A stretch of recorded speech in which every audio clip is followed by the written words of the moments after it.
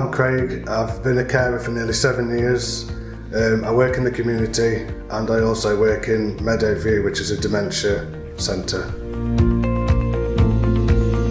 I think it must come from my mum, mainly. She was a nursing carer for nearly 30 years. A lot of my family members are carers, and I've had people, ex-colleagues that have also, pushed me to say, go for it, I think you'll do a good job. So I've tried it and not looked back since. The support from my colleagues is massive, and you do get support from management, but it's a different kind of support from your colleagues. And the benefits with the council are the pension schemes are very good, which is worth paying into. And the working environments can vary from being in the community to actually being in an establishment. Out in the community, like I say, you just do not know what you're going to come up against. So you've got to be well adapted to face anything that you may have come across.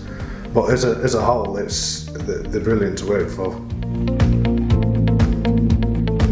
You do the job because you want to do it, and there's nothing that sticks out that's memorable, so to speak, because it's all memorable. You learn from everything. Every day's memorable. Just helping people, making sure that they're okay, making people feel better about themselves, and helping family members if they're struggling with a certain family member that they feel bad that they can't help them, but just reassuring them that it's all okay.